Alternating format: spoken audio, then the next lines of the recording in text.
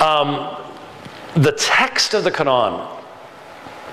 I'm going to show you some things over the next 15 minutes that 99.9999997% of all Muslims in the world have never seen. I presented this material in a debate in Queens about 2 years ago, in a debate with Imam Shamsi Ali. We were in this huge Presbyterian church, but it's a really liberal Presbyterian church, so there hadn't been more than 20 Presbyterians in this church at one time for about 50 years. That's what liberalism does to you. Beautiful church. Seated 1,000 people, standing room only, and 800 of them were Muslims. And when I got to this point where I started showing some of the stuff I'm going to show you, it was the deer in the headlight thing. What are you talking about? I'd never seen anything like this before. Have I woken you up now? Good, good. The Muslim believes, remember the Quran is probably still over here someplace, right? Has it moved over here yet? Okay, it's slowly moving. It may get over to here tomorrow night. I need to start carrying more than one of those. But you know one of the reasons I don't carry more than one Arabic Quran? You know how many times I have found a "we inspected your bag" TSA thing inside my Arabic Quran? I think someone's trying to give me a message. And I feel like going in there and saying, "Dudes, I'm the Christian." And but they don't get that message. The Muslim believes that that Quran is exactly what Muhammad dictated as the Quran came down. And they look at us and they go, "Oh, okay, how many of you have the ESV? Come on, how many of you have the ESV? How many have the NIV? How many of you have the New American Standard? How many have the King James? How many have the New King James? How many have the NRSV? How many have the Living Bible?" Don't put your hands up. That was a trick. We will have intervention counseling with you afterwards if you put your hand up for that one. And they look at that and they go, "Word of God? How can you have the Word of God if you've got all these different versions of it?" And not only that, those of you who have the ESV and the NIV, okay, let me just do one thing to you here. Who has the ESV? Put your hand up. Who has one with you? You have one right there? Sitting on the front row. Okay. Would you please read for me, sir, the Gospel of John, chapter 5, verse 4. Everybody has your Bible. If you have a Bible, look it up. John chapter 5, verse 4 in the ESV or the NIV, either one of them. Could you read for me the 4th verse of the 5th chapter of the Gospel of John? Yeah, good luck. There is no 4th verse. It goes from 3 to 5.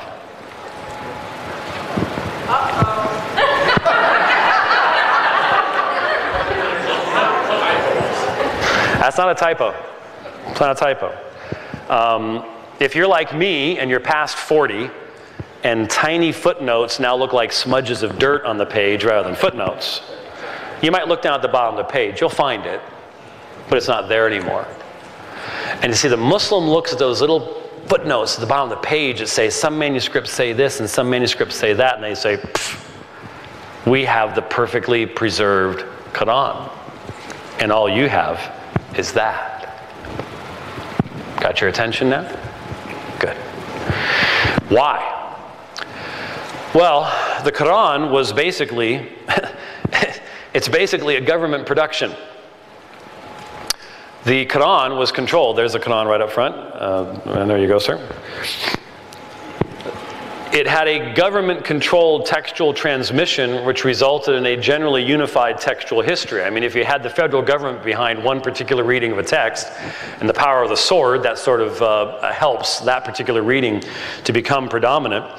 The 1924 Egyptian edition, which is what is being passed across the front row there, is viewed by most as the official version in Arabic. There are other slightly different versions over in India, Pakistan, maybe down in Indonesia, places like that. But that's what you have there. Now, there is a major, major difference between the centralized governmental control of the collation and transmission of the Quranic text and the non-centralized, non-controlled transmission of the New Testament. I don't have time tonight to do this, but I wish I had time to share with you how we got our New Testament.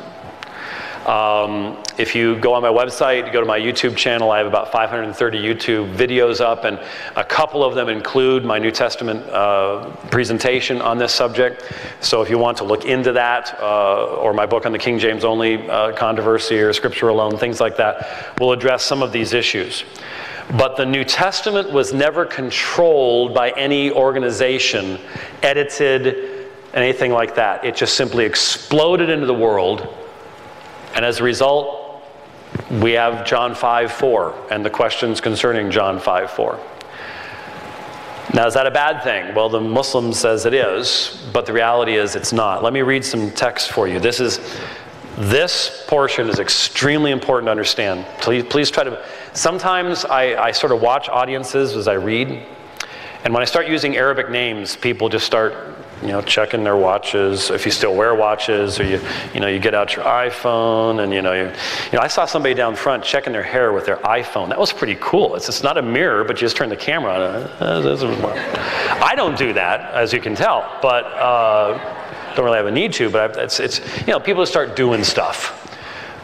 Try to listen, because I think you're going to see why this is extremely important. This is from, for those of you who are interested, if we have any Muslims with us, this is Sahih al-Bukhari, volume 5, pages 509 and 510. Abu Bakr then said to me, Umar has come to me and said, casualties were heavy among the Qurra of the Quran, those who knew the Quran by heart, on the day of the Battle of Yamama.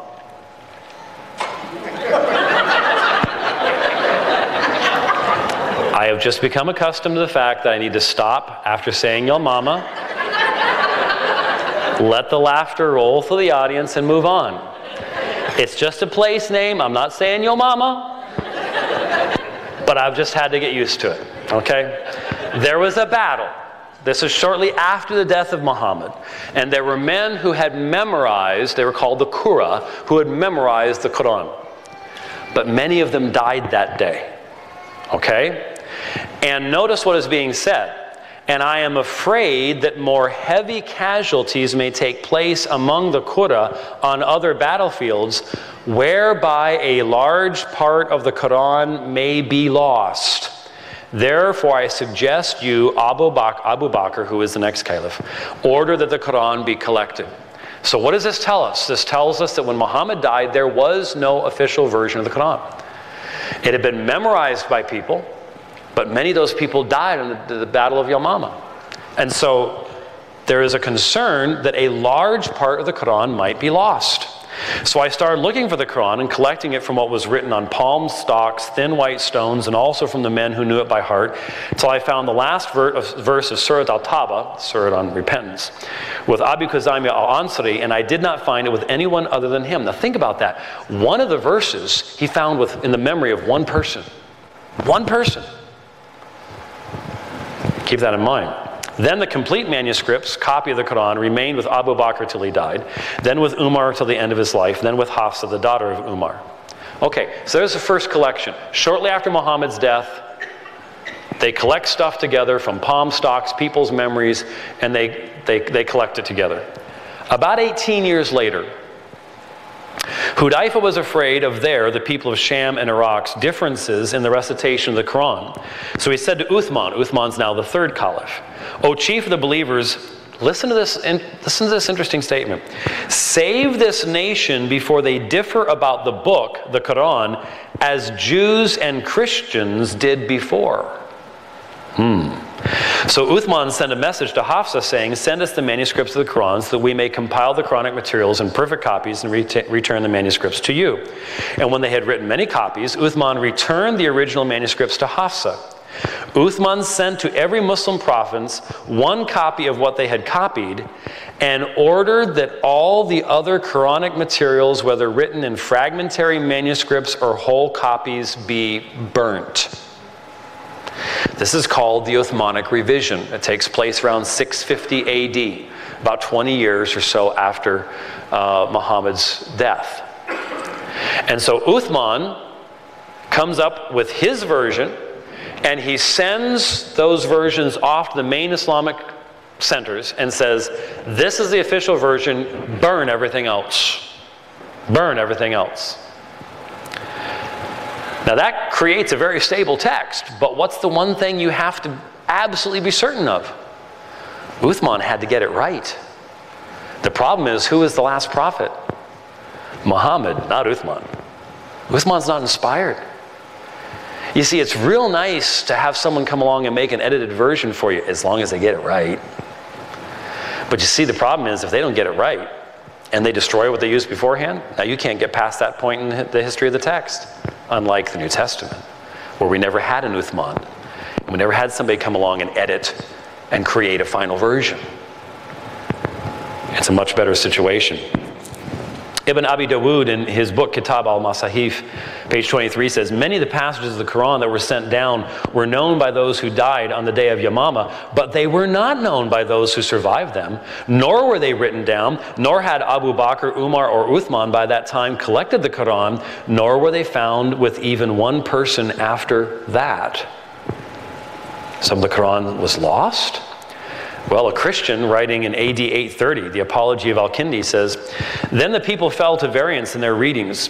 Some read according to the version of Ali, which they followed to the present day. Some read according to the collection of which we have made mention. One party read according to the text of Ibn Masud, who was one of the companions of Muhammad, and another read that of Ubay ibn Ka'b.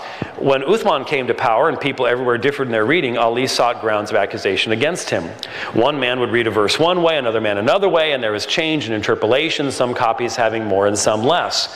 When this was represented to Uthman, and the danger urged of division, strife, and apostasy, he thereupon caused it to be collected together, all the leaves and scraps that he could, together with a copy that was written out at first. Notice this is exactly what the Muslim sources say too, but this is a Christian. But they did not interfere with that which was in the hands of Ali, or of those who followed his reading. Ubay was dead by this time. As for Ibn Masud, they demanded his exemplar, but he refused to give it up. Ibn Masud would not give up his copy of the Quran, and textually speaking, we can find evidence of that even to this day. It is reported from Ismail ibn Ibrahim, I'll skip the rest of the names just to get done here. Let none of you say, I have acquired the whole of the Quran. How does he know what all of it is when much of the Quran has disappeared? Rather, let him say, I have acquired what has survived. The early generations, I don't have time to expand upon this, but the early generations of Islamic writers recognized that there were textual variations and issues in regards to collection and transmission of the text of the Quran. Many Muslims believe the Quran has no meaningful textual history, that the Quran they possess today is a mirror image of Uthman's version, as if Uthman just put it on a photocopier and passed it on to us today. But the fact is that there are textual variants in the early copies of the Quran and evidence of an early editing process seeking to remove Ibn Masud and Ubay ibn Ka'b's influence, and here's where I will show you those very things. And that looks just like that there. Here is Surah 3:158. Here is a variant that is found there. Here is the text under consideration, which speaks of Allah surely gathering those who die to himself. Here is the same text from the Quranic manuscript 328, found in the National Library of France in Paris. It is dated to around 100 years after Hijrah, so within the first 100 years of the history of the Quran. Just as reading Hijazi text is hard even for those who read modern Arabic text, let's expand it, make it a little bit larger. Now what you can see is that the Paris manuscript has an extra aleph not found in the modern printed Quranic text. But in this case, that extra aleph completely changes the meaning. In the ancient text, it says those who die will not be gathered to Allah, while the modern 1924 printed text says they will surely be gathered to Allah. Now please make sure you understand why I point this out. I'm not saying we can't figure out the original reading. I'm pointing out how important it is to have a full, unedited, widely dispersed manuscript tradition with which to make such determinations. And you will notice, I could turn to this page in the Quran for you, if it's wherever it is, somewhere probably back here somewhere, and you won't find a footnote that tells you that there's a variant. We have it at John 5:3. Here's a variant. You just won't find a critical edition of the Quran that tells you that. Which would you rather have? Would you rather know about John 5:4? Or would you rather just not know about John 5:4? Truth-loving people want to know the history of their text. Let me show you some more. There's the will surely and will not. There you have the actual, and by the way, I'm not pulling this off the web someplace. By God's grace and the support of God's people, this is a photocopy from the museum quality copy I have of the Paris Quran. When it's open, it's this wide and that tall. And there's about 2 or 3 sets of those in the United States. I have one of them. They're about $1,400 a piece. So I made these photocopies myself of where the variants are. Now regarding Surah 1793, Abd al-Razak mentions a tradition from Mujahid. We did not know what a house of ornament, Zukruf, was until we saw in the Qira of Ibn Masud a house of gold. The fact is there were competing readings in the earliest centuries. The transmission of the Quran, specifically the tradition of Ibn Masud, as well as that of Ubay ibn Ka'b, persisted in the earliest manuscripts long after Uthman attempted to enforce a particular set of readings. This can be seen in Surah 1793. There is the text as you would see it in that Quran that's going around right now. There's the blow-up of the text. The current reading, found in the Uthmanian version of the current 1924 Egyptian, speaks of a house of ornament, Zukruf, while Ibn Masud has a house of gold, Dhahab. Now once again, without the materials destroyed by Uthman, how does one logically and truthfully determine which is the correct reading? Once you make a revision, once you destroy those things, how can you know? We can go back to earlier and earlier manuscripts, but if you destroy all that stuff, how can you know? There's a difference between the two. And this is one of the most interesting ones. Surah 222 provides another example, this time based upon Fogg's palimpsest manuscript. If you get anything tonight, you're going to be able to get home and amaze your friends and family that you know what a palimpsest is. Hey, what did you do tonight? I found out what a palimpsest is. A palimpsest is a manuscript where you've had one book written on it. Remember, these are animal skins, so they can be washed off. And so you've washed the ink off of the previous book and you've put something else on top of it. I mean, not many of us have too many cows in the backyard. We can go out and kill just to have some extra writing paper. So you wanted to reuse this kind of stuff. So a palimpsest is where, by using infrared or ultraviolet light, you're able to go back and read what was originally written, because when you would write with a quill or something, you would actually scratch the surface. So you can actually go back and read what was written originally underneath these things. The Fogg's palimpsest manuscript is a manuscript of an early version of the Quran that represents the perspective of Ibn Masud. And so what you can see here, when we read the original text in Fogg's manuscript of Surah 222, which I have here on the top, and compare the current edition, we see not just variation, we see wholesale editing. Words are changed, the word order is changed, verbal forms are altered, grammatical terminations are changed, etc. This is clear evidence of the continued attempt, at least a century after Uthman, of ridding the Quran of the readings of Ibn Masud. Now, that may just look like a bunch of scribbles to you, but anyone who can read Arabic knows that while those two lines have very similar meanings, they have been edited. There has been a purposeful editing and changing that has taken place here in this material. This is why Sufyan al-Thawri's relatively short tafsir, for instance, we're almost done, can list 67 variant readings, 24 of which are attributed to Ibn Masud. What is that? That's one of the early tafsirs. It's a commentary on the Quran. And in those early years, they didn't have any problem talking about, well, some manuscripts say this and some manuscripts say that. Wow, that would be unheard of today. I mean, the vast majority of Muslims you talk to do not know that there are differences.